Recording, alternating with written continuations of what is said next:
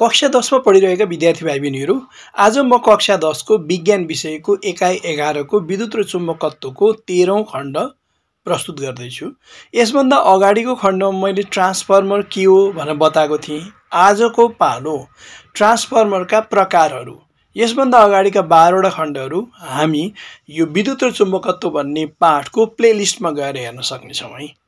ल, आज हामी ट्रान्सफर्मरका प्रकारहरूमा केन्द्रित हुनेछौँ। तर प्रकारहरू बुझ्नुभन्दा अगाडि त ट्रान्सफर्मर के हो भनेर सम्झना गर्नु पर्यो नि। मैले सम्झना गराएर अगाडि बढ्ने विचार गरेँ प्रकारहरूमा। सबभन्दा पहिले ट्रान्सफर्मर के हो भन्दा हामीले के जानेका थियौँ भने विद्युत सामर्थ्यलाई अर्थात् इलेक्ट्रिक पावरलाई जतिको तति राखेर यथावत राखेर अल्टरनेटिङ करेन्ट एसी को भोल्टेजलाई परिवर्तन गर्न प्रयोग गरिने विद्युतीय उपकरणलाई ट्रान्सफर्मर भनिन्छ। भोल्टेज चेन्ज गर्ने, धेरै भोल्टेजलाई कम भोल्टेजमा वा कम भोल्टेजलाई धेरै भोल्टेजमा परिणत गर्ने कसको एसी को है अल्टरनेटिङ करेन्टको। ट्रान्सफर्मरले डीसी सँग कार्य गर्दैन। अनि विद्युत सामर्थ्य चाहिँ जतिको तति हुन्छ, खाली भोल्टेज अप एन्ड डाउन मात्रै गर्ने। त्यसको लागि मैले अघिल्लो क्लासमा ट्रान्सफर्मरको बनावट बताएको थिएँ। त्यसलाई छोटकरीमा हेरौँ है।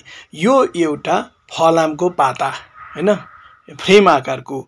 यसलाई बार्निसले वा पेन्टले दलेर, यसको सतह दलेर यसमाथि यस्तै अर्को फलामको पाता, त्यसमाथि फेरि बार्निस पेन्ट दलेर त्यस्तै अर्को फलामको पाता गर्दै गर्दै एउटा फलामको पाताहरूको ढिका फ्रेम जस्तै बन्छ। यो फ्रेम जस्तै बनिएको चिजलाई हामीले एक अर्कासँग राम्ररी जोडियोस् भन्नलाई नट बोल्ट कस्न पनि सक्छौँ। र यसलाई भनिन्छ ट्रान्सफर्मरको लेमिनेटेड कोर, ट्रान्सफर्मरको केन्द्रीय भाग। यो लेमिनेटेड कोर बनिसकेपछि यसको कुनै एउटा भुजामा हामीले फनी इन्सुलेटेड कपर वायर, अचालकले बनेको तारले यसरी बेर्दियौँ हैन भने त्यसको ठिक विपरीत दिशामा पनि अचालकले मोडेको तारले फनफनी बेर्छौँ र दुई छेउ बाहिर निकाल्छौँ। यसरी बेरिएका जुन तारहरू छन् यसलाई हामी कोइल भन्छौँ हैन। एउटा कोइल जसबाट हामी करेन्ट यो ट्रान्सफर्मरमा पठाउँछौँ त्यसलाई प्राइमेरी कोइल भनिन्छ। अर्को कोइल जसबाट हामी करेन्ट बाहिर निकाल्छौँ त्यसलाई सेकेन्डरी कोइल भनिन्छ। प्राइमेरी कोइलबाट करेन्ट ट्रान्सफर्मर भित्र इनपुट गरिन्छ र सेकेन्डरी कोइलबाट बाहिर निकालिन्छ। तर बाहिर आउने करेन्टको भोल्टेज कि त बढेर आउँछ कि त घटेर आउँछ। ट्रान्सफर्मरको यो बनावटलाई मैले अघिल्लो क्लासमा पनि स्पष्ट गरेको थिएँ। अब यो प्राइमेरी कोइल र सेकेन्डरी कोइललाई परिभाषित गर्नु पर्यो भने हामी के भन्छौँ त भन्दा जुन कोइलबाट ट्रान्सफर्मरमा करेन्ट पठाइन्छ त्यसलाई प्राइमेरी कोइल र जुन कोइलबाट करेन्ट बाहिर आउँछ त्यसलाई सेकेन्डरी कोइल भनिन्छ। यति कुरो रिभाइज गरेपछि अगाडि बढौँ है। ट्रान्सफर्मर कति प्रकारका हुन्छन् भन्दा हामीले दुई प्रकारका हुन्छन् भन्छौँ। एउटा स्टेप अप ट्रान्सफर्मर, अर्को स्टेप डाउन ट्रान्सफर्मर। अब नामले बुझिन्छ, स्टेप अपले भोल्टेज बढाउने, स्टेप डाउनले भोल्टेज घटाउने। अब यसलाई परिभाषित गर्दा हामी यसरी गरौँ। स्टेप अप ट्रान्सफर्मर भनेको के हो भन्दा थोरै भोल्टेजको अल्टरनेटिङ करेन्टलाई धेरै भोल्टेजको अल्टरनेटिङ करेन्टमा बदल्ने विद्युतीय उपकरणलाई स्टेप अप ट्रान्सफर्मर भनिन्छ। हेर, भोल्टेज बढाउने। अनि यसको बनावट कस्तो हुन्छ त? यसको चाहिँ नि लेमिनेटेड कोर त त्यही हो। यसको एकातिर हामीले प्राइमेरी कोइल बेर्छौँ हैन, इन्सुलेटेड कपर वायरले फनी बेर्ने हो। मैले बेरेँ यसरी भने त्यसको विपरीत दिशामा फेरि अर्को सेकेन्डरी कोइल हुन्छ। त्यो सेकेन्डरी कोइल भनेको पनि इन्सुलेटेड कपर वायर हैन, अचालकले मोडेको तामाको तारले फनी यसरी बेरेको हुन्छ। तर फरक यति छ कि स्टेप अप ट्रान्सफर्मरमा सेकेन्डरी कोइलमा तारको फेरोको संख्या ज्यादा हुन्छ। त्यसैले यो बाहिर निक्लिँदाखेरि सेकेन्डरी कोइलबाट नै करेन्ट बाहिर निक्लिन्छ। त्यो सेकेन्डरी कोइलबाट बाहिर आउने करेन्टको भोल्टेज बढेर आउँछ, सेकेन्डरी कोइलमा तारको फेरोको संख्या बढी भएकोले। यो याद गर्नुपर्ने छ। अर्को अब स्टेप अप ट्रान्सफर्मर जस्तै स्टेप डाउन ट्रान्सफर्मर हेरौँ। स्टेप डाउन ट्रान्सफर्मरमा के हुन्छ? धेरै भोल्टेजको अल्टरनेटिङ करेन्टलाई थोरै भोल्टेजको अल्टरनेटिङ करेन्टमा परिणत गर्ने विद्युत उपकरणलाई स्टेप डाउन ट्रान्सफर्मर भनिन्छ। भनेपछि भोल्टेज घटाउने, डाउन लेखेको छ नि, स्टेप डाउन भोल्टेज घटाउने। यसको बनावट कस्तो हुन्छ? लेमिनेटेड कोर त त्यही नै हो। अब एकातिर प्राइमेरी कोइल हुन्छ। यहाँ मैले प्राइमेरी कोइल अचानकले बनेको यो प्राइमेरी कोइल फनफनी बेरेको देखाएँ, तर याद गर्यौ अघि प्राइमेरी कोइलमा तारको फेरोको सङ्ख्या कम देखाएको थिएँ स्टेप अपमा, यहाँ धेरै देखाउँदैछु। अनि यो स्टेप डाउनमा सेकेन्डरी कोइलमा तारको फेरोको सङ्ख्या चाहिँ कम देखाउँदैछु। भनेपछि स्टेप डाउन ट्रान्सफर्मरको विशेषता यही हो के सेकेन्डरी कोइलमा तारको फेरोको सङ्ख्या कम हुन्छ, त्यसैले गर्दा आउटपुट भोल्टेज जुन सेकेन्डरी कोइलबाट आउँछ त्यो भोल्टेज चाहिँ घटेर जान्छ। किन? तारको फेरोको सङ्ख्या सेकेन्डरी कोइलमा कम छ। यहाँनेरि भाइ बहिनीहरूले याद गरे कि गरेनन् है, यो कुनै ठाउँमा मैले पातलो तार, कुनै ठाउँमा मैले मोटो तार देखाएको छु। र अघि ट्रान्सफर्मरको परिभाषामा हामीले के पनि बुझेका छौँ भने विद्युत सामर्थ्यमा परिवर्तन नगरिकन भोल्टेज बढाउने वा घटाउने गर्छ यसले भनेको छ। यसो मतलब यसो भयो, यहाँ हेरौँ है, हामीलाई यो 9 क्लासमै थाहा भएको कुरो, power equal to current into voltage. Same power primary कोइलबाट secondary कोइलमा जाने हो भनेपछि करेन्ट इन्टु भोल्टेज भनेपछि मानिलिउँ पावर 100 छ, मैले एकाइ लेखिनँ भने पावर 100 छ, यसलाई 1 इन्टु 100 करेन्ट 1 भोल्टेज 100 गरेर पनि हामी आउटपुट निकाल्न सक्छौँ भोल्टेज बढाएर। त्यसो सट्टा सेम पावर 100 लाई यो भोल्टेज चाहिँ 100 नभएर 10 मात्र बनायौँ भनेदेखि करेन्ट बढ्छ नि त आउटपुट भोल्टेज चाहिँ घटाएर पनि कम राखेर पनि करेन्ट बढाएर आउटपुट निकाल्न सक्छौँ। भनेपछि त्यति नै पावर हुन्छ दुवैतिर, कि त भोल्टेज बढाएर करेन्ट घटाएर आउटपुट निकाल्ने, कि त भोल्टेज घटाएर करेन्ट बढाएर आउटपुट निकाल्ने, हैन? हो, यहीँनेरि ट्विस्ट छ।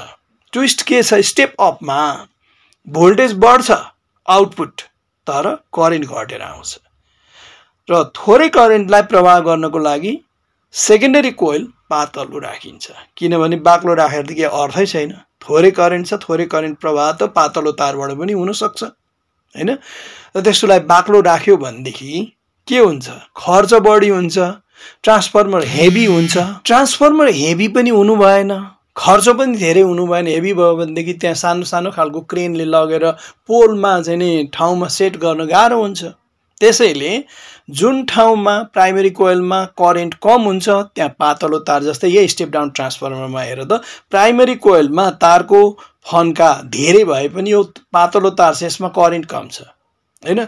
करेन्ट कम छ भने प्रवाह गर्नलाई पातलो तार राख्ने, र आउटपुट भोल्टेज पो घट्यो त, करेन्ट त बढेर आउँछ नि, बढी करेन्ट प्रवाह गर्नु मोटो तार चाहिन्छ। यहाँ पातलो तार राख्यो भनेदेखि त धेरै करेन्टले गर्दा त्यो पातलो तार पग्लिएर बिग्रिन सक्छ, ट्रान्सफर्मर ड्यामेज हुन्छ।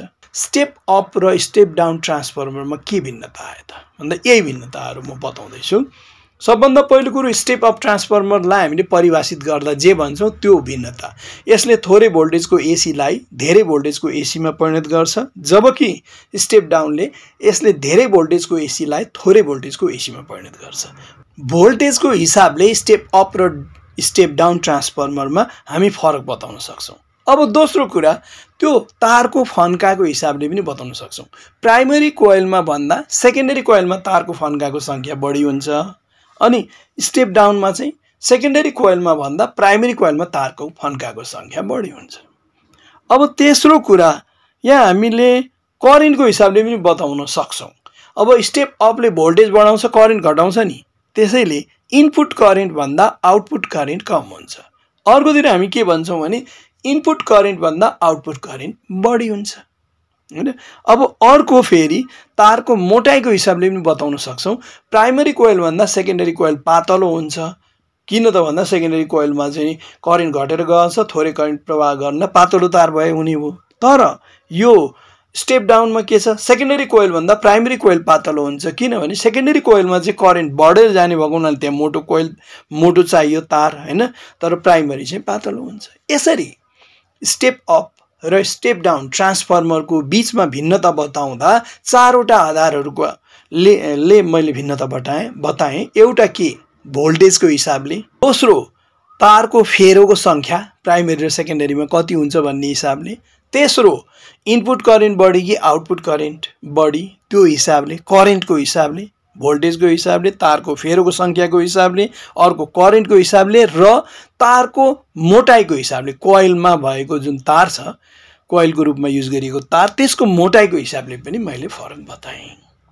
कहिलेकाहीँ त यस्तो मात्रै पनि हुनसक्छ है, एउटै ट्रान्सफर्मर, चाहे त्यो स्टेप अप होस् या स्टेप डाउन होस्, त्यो स्टेप अप ट्रान्सफर्मरमै प्राइमरी र सेकेन्डरी कोइलमा के भिन्नता छ भन्ने पनि प्रश्न हुनसक्छ। स्टेप अप ट्रान्सफर्मरमा प्राइमरी कोइल र सेकेन्डरी कोइलमा के भिन्नता छ भन्दा हामी दुईटा तरिकाले भन्न सक्छौँ नि। के त भन्दा सेकेन्डरी कोइलमा भन्दा यो प्राइमरी कोइलमा तारको फन्का कम हुन्छ, एउटा फन्काको हिसाबले बताएँ, जबकि यसमा चाहिँ प्राइमरी कोइलमा भन्दा यसमा तारको फन्काहरू बढी हुन्छ। अब अर्को तारको मोटाइको हिसाबले बताउन सक्छौँ नि, यसको मोटाइ सेकेन्डरी कोइलको तारको मोटाइ भन्दा बढी हुन्छ, जबकि सेकेन्डरी कोइलमा चाहिँ यसको मोटाइ यो तारको मोटाइ प्राइमरी कोइलको तारको मोटाइ भन्दा कम हुन्छ, अर्थात् पातलो हुन्छ। यसरी स्टेप अप र स्टेप डाउन ट्रान्सफर्मर बीच भिन्नता, त्यसको परिभाषा, यी दुईटा बीचको भिन्नतालाई स्पष्ट गरी हामी बुझ्न सक्छौँ। ल त भाइ बहिनीहरू, आजलाई यतिमै रोकौँ, फेरि अर्को क्लासमा भेट्छु है त।